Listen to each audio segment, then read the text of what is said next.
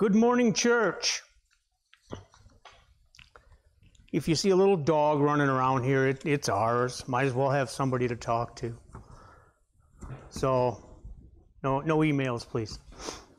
There she goes. Hey, just a reminder, there's a community drop box out here, a prayer drop box. You can drive right up to it. It's a big type mailbox, and there's cards inside, and there's pens in there if you need them. But don't hesitate to drop an anonymous prayer request. There's a lot of people right now that actually want prayer and need prayer and don't have a church family or know somebody. And this is a good anonymous way just to drop a prayer. And we have got this team of people that have a heart to pray for those that are hurting or that are in need. So just a reminder on that. Good morning. I hope everybody is doing well wherever you're at. Get yourself comfortable, because I just have a few words I want to say here, and I want to let you get on with your day. It's very nice out. I gotta give you a little history here, I guess, to start this message off. About 5 years ago, I believe that God was trying to tell me to go plant a church. And, that's hard. I first thought it was funny and a joke, and then it got to where it was convicting, and then I felt like I was being disobedient, and we had to go, and I go home and tell Kelly, and Kelly's like, and Abby said, I can sing, and we did. And what happened was we had to leave our church. We had to leave our church family. Abby had to leave her church youth group, and it's not that it was real far away or anything, but there was just so much to do that we found ourselves kind of distant from our regular routine. I think that's kind of what a lot of us are going through right now. I had instructions on what to do, and I actually jotted down a few of them here. It was November 15th of 2014. God was telling me that this was His vision, not mine, not yours, maybe I should say, and that I should go plant a church and just simply preach. Get a few people together, husbands and wives, to help you and simply lead a flock of people. So here we go. We're on a mission. We leave everything behind and go to a community that we're not familiar with. It was a mission. And it kind of caused an uproar. We finally had to move, and the people that we used to hang out with, we didn't see anymore. And sometimes God does this to us. He puts us in a tough spot to get us to move. And I am so grateful that He did. I wouldn't be standing here today. You wouldn't be watching me online. And that wasn't part of the plan that I know of. But this church family that we created here was all because we had to get very uncomfortable and be away from our church family to start a new one. It truly was a mission. So fast forward to May 2020. And what's happened here now is you guys are now on mission. You have left your church family and you are on a mission. Your entire family is on a mission trip together. Now, there's nobody here I guess I can really ask, but a lot of you have probably been on a mission trip before. And short-term mission, I love this word short. This varies, right? It can be a week, it can be a month, it can be a couple months. Those are all short-term. And what happens when you go on a short-term mission is that you step into a different culture usually.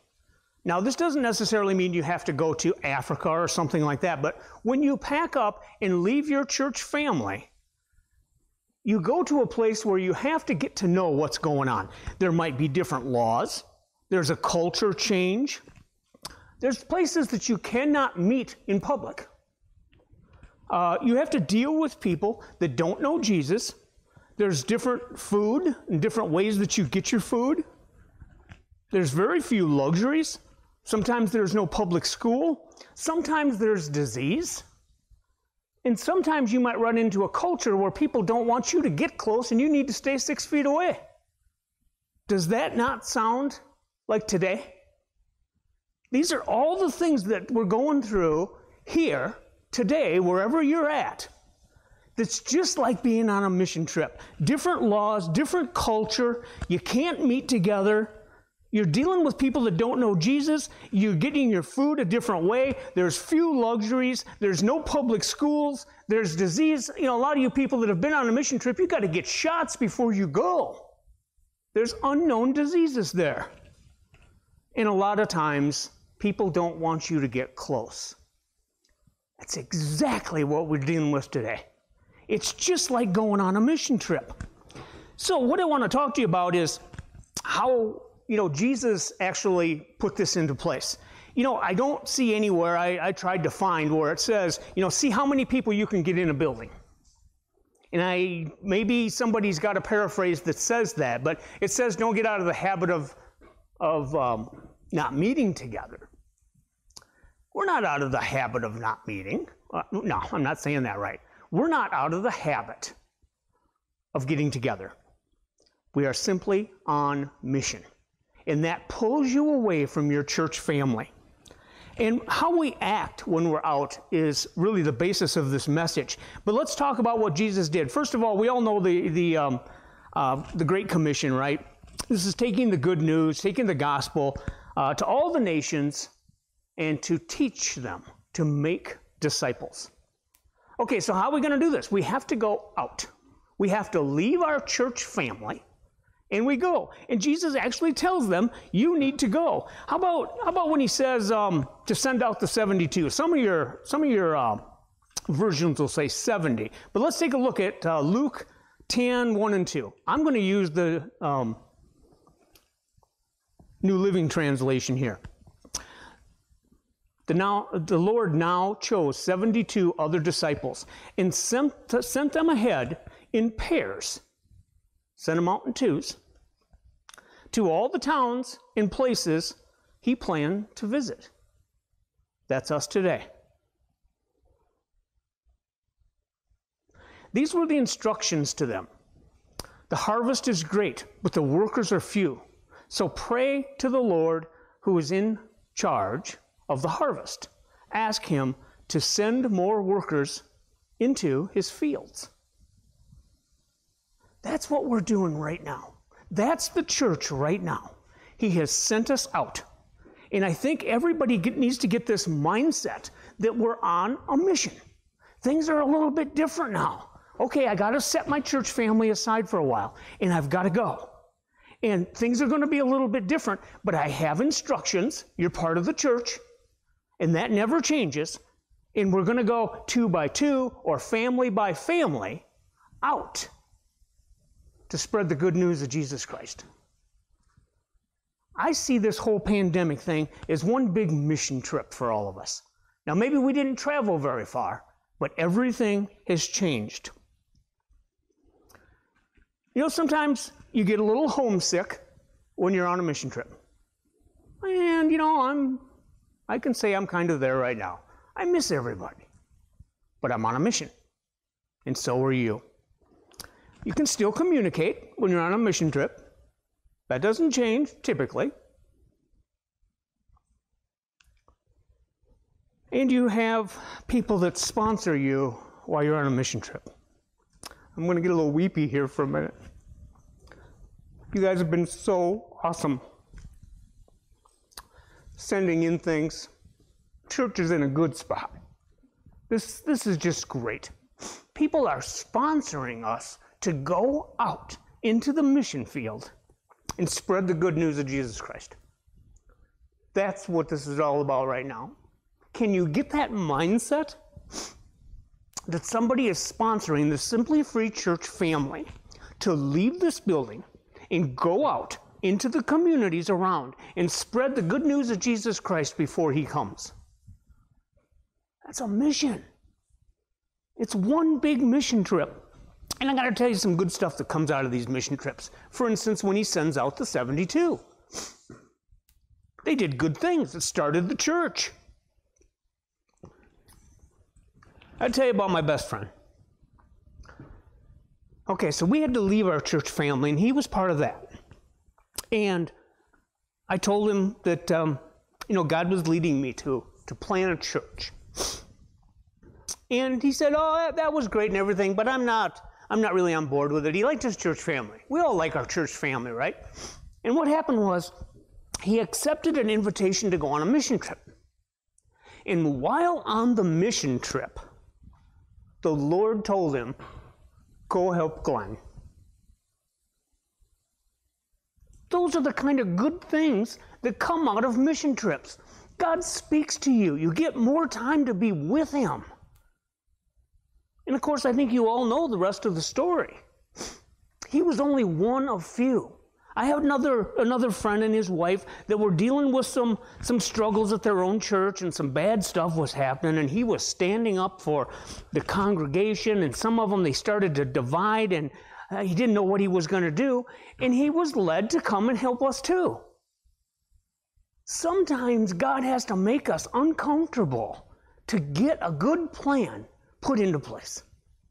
And if we all just keep getting together all the time and every Sunday morning, and I preach this all the time, we're all good on Sunday mornings for an hour, right? What has he got to do to you to make you take the good news out someplace else? That's a mission. That's taking a mission trip. And you're doing it with your family right now. You're all together.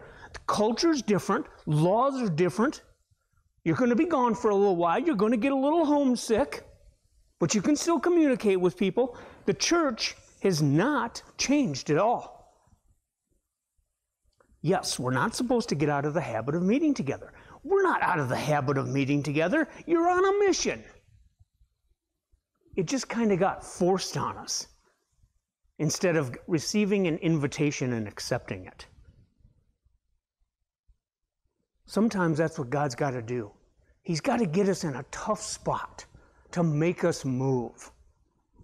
And what we should be doing is taking the good news to those around us wherever we're at. If we weren't doing a good enough job at it when we're all getting together on Sunday mornings, then you break up Sunday mornings. How are you guys doing? Is this a mission trip for you? You're being sponsored by the church. The parishioners of Simply Free Church are actually being sponsored to be on mission. In your community, in your place of business, how about your house? Can we start there? That ought to be the place to start. Now you've got all this time, right? We all sit around and I see things on social media about everybody's tired of being together, and you've got time now. What I want to talk to you about is how we act when we're on a mission. And this is really on the forefront of the news and stuff lately, how people are acting. When the Lord sends you out on a mission trip, I want you to think about how you act. You should be led by the Spirit. There should be evidence of the Spirit that be producing fruit. And it all starts with love. You become accustomed to the culture, and then in that culture, you spread the good news, their way, the way that they do it. And what's happening right now across America and everything is that Christians are demanding their rights. And I'm all for that. I get that. But if you're on a mission trip, can you just see this now? I can just see somebody going to, I better not say a town, going out and walking into a town. Now he's there to spread the good news. He's on a mission from God and saying, I don't have to do that. You can't make me do that. I got rights. I'm a Christian, and we don't have to follow your rules. We got our own rules. Have anybody ever seen this happen on a mission trip before? Actually, here's something you should all think about. I'm not putting anybody down. I think God uses us all in the place that he wants us. Paul is writing a letter to Philemon. Onesimus has bailed on Philemon. I'm just trying to talk here because this is our culture. So bail wouldn't be in your scripture. Onesimus bails on Philemon. And actually, Paul's writing him a letter saying he wants him to accept Onesimus back. He wants him to come back. He's helped Paul. And he says, therefore, though I might be very bold in Christ to command you what is fitting, yet for love's sake, I rather appeal to you. This is Christianity right here. Paul could have commanded, in fact, some of your paraphrases and translations will say, I could have commanded you. But instead, for the sake of love, I appeal to you. That's a Christian. Yeah, we can command a lot of things. We can demand, we can command, we can stand up for our rights. And then you're going to go around and give testimony to the good news of Jesus Christ and how loving and kind and gentle he is. We're on a mission trip, you guys, and you need to act like you're on a mission trip. You show love to people. You adhere to the culture. We never have to cross the line. Don't get me wrong. We don't cross the line. Don't interpret my kindness for weakness. But you got to fit in to the culture when you're on a mission trip. And you try to fit in to win them over. We kind of got on a rant there for a minute, didn't I? If you've never been on a mission trip, you're on one right now. This is a mission trip. We've all been sent out from the church, and we can't get together for a while. Act like you're on a mission trip. Instead of demanding or commanding all these things you can have. You know, I've said this so many times, just because you can doesn't mean you should. And I just feel like there's so many things that we can do, but should we do them? And it says in Scripture that everything is possible, but is it profitable? That's kind of what that means. You know, when you're on a mission trip, you want to show people love. You want to be kind to them and gentle to them. Sure, you don't let them push you around, but you try to fit into their culture, what they're dealing with, to win them over. You become like them to win them over. Not start making a bunch of demands. Not say, I command you. You walk into some town and say, I'm a missionary, and I'm on a mission from God, and I command you to let me do this. And I command you to let me do that. I just don't see that in Scripture. It doesn't line up with love and gentleness and kindness. In fact, it makes me wonder whether the Spirit's actually there. You know, I'm a big guy on evidence of the Spirit. Jesus was on a mission. And sometimes when we're on a mission trip, it's not fun. It's not comfortable. You say, yeah, I didn't sign up for this. Well, you're there now. Even Jesus was on a mission from the Father. And he says, Father, if you are willing, take this cup from me. We do this, don't we? I don't like it. I'm on a mission trip. I don't like it. I want to go home. I don't want to finish the mission. What if Jesus had not finished the mission? He says right here, if there's another way, take this cup from me. Let's do this some other way. Father, isn't there a different way to do this? I don't want to die. But not my will, but yours be done. Isn't that what we should be doing? Yeah, I don't like this mission. I want to go back to the way it was. I miss my church family. I want to go back to my church family. I'm homesick. I don't like your laws. I don't like your culture. I don't like the way that we're eating. I don't like the things that we can't do. And I want to go home. I want this over with. And Jesus could have just come down from the cross and said, I'm out. Is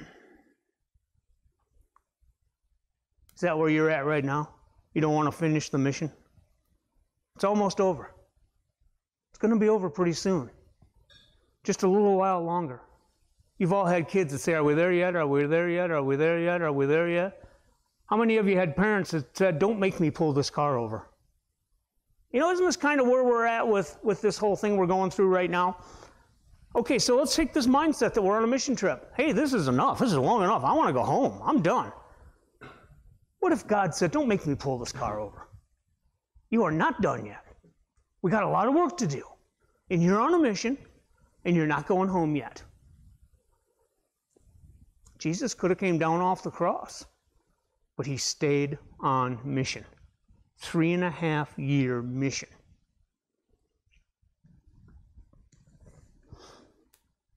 How about Isaiah? I just love this guy. Well, the worship team, get ready. I'm going to take a little time, so you don't have to hurry. Let's take a look at Isaiah 6:8. A lot of you probably know this one. God's speaking to Isaiah. He says, then I heard the Lord asking, whom shall I send as a messenger to the people? Who will go for us? Isaiah says, here I am, send me. No hesitation. He didn't stop and pray about it. He didn't get a bunch of Christians together, run it through the baloney meter. You guys all know about my baloney meter, right? Didn't do a lot of this, didn't say, well, I got to think about this. I'm not sure this is for me. He, without hesitation, said, send me. Are we like that? I hope so. God has sent out the parishioners of Simply Free Church on a mission. You're sponsored by the church. And did you actually say, here I am, send me? Or are we whining about not being able to do the things that we did? Send me. Oh, but wait a minute. I'm not going to be able to get together with my friends on Sunday mornings. And, you know, they got some funny laws that I'm going to have to obey. I don't know if I can do that. Isaiah didn't do any of these things. The 72 that he sent out didn't do that. Jesus comes to earth on a mission. He didn't do that.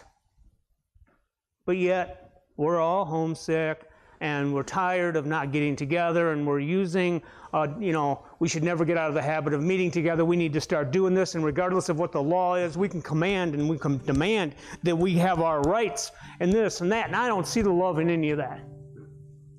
I don't see you being full on for the mission. I got a picture back there I want you to put up. Now, I'm not bragging on my kid, but have you ever seen the back of Abby's heels? You know, don't you? Send me. You want to turn around and show them? No. Send me. Can you at home right now say, thank you, Lord, for sending me on this mission trip? I accept your mission. Send me. Use me. Do what you want with me for the good of you and your kingdom. I'll do it. Instead of demanding, commanding, grumbling, arguing, and being selfish about not getting together.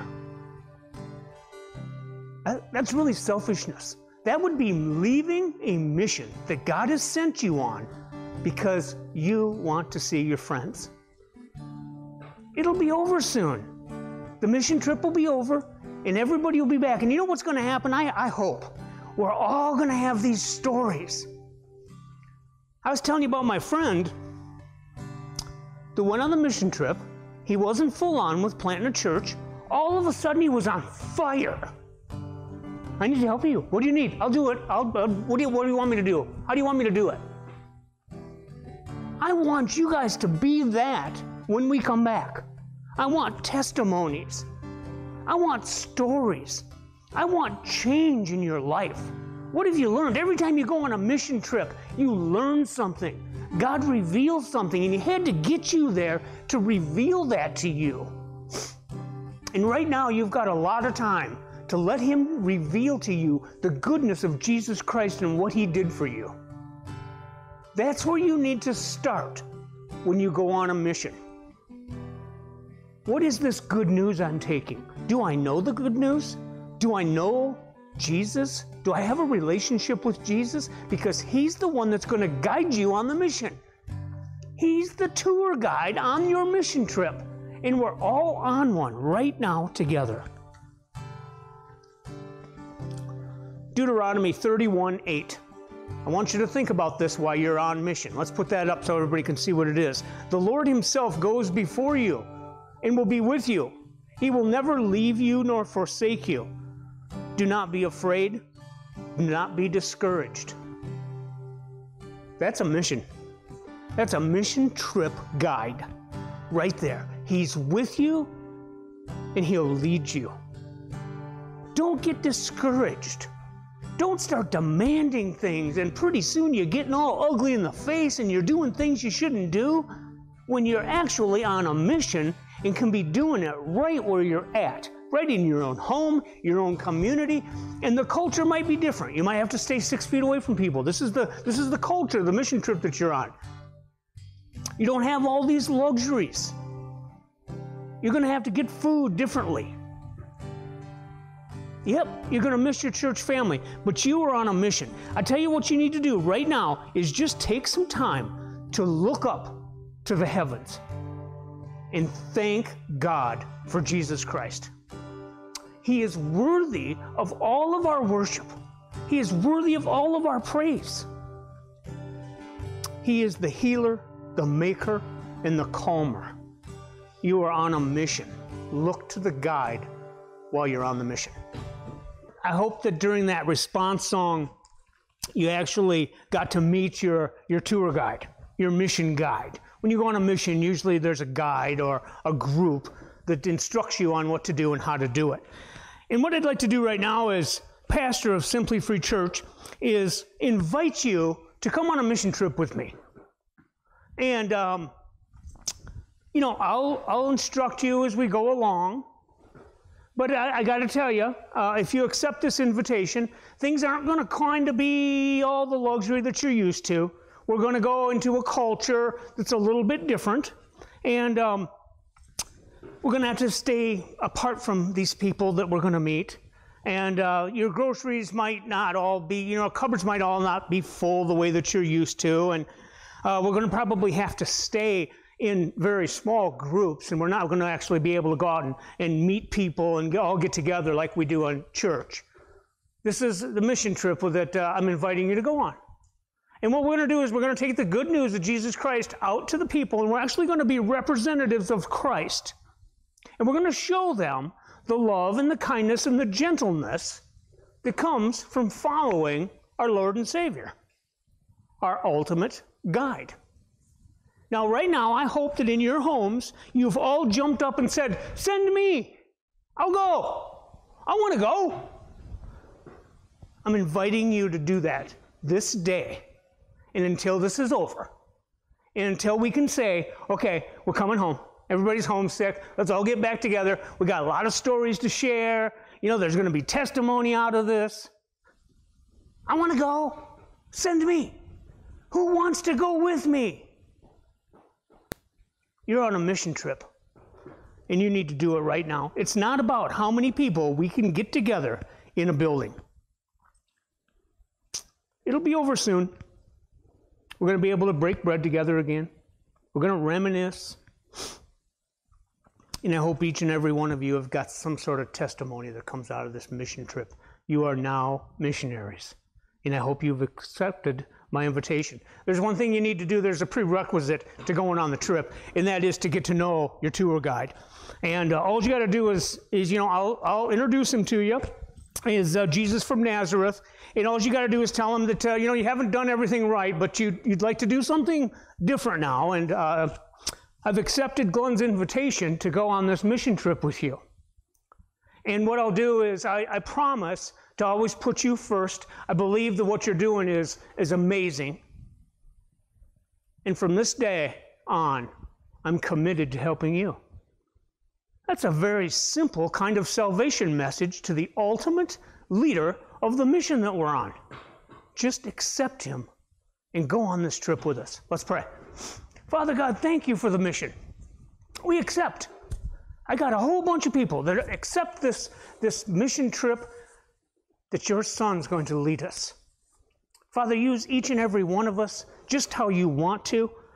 And even though it might not be as comfortable as we're used to, and things might be a little bit different, we're just going to lean on our guide to show us how to act, to remind us to be loving and gentle and kind and peaceful and patient. Very, very patient with our guide. Thank you so much, God, for this opportunity. Send me. It's in Jesus' name I thank you. Amen. Have a good week.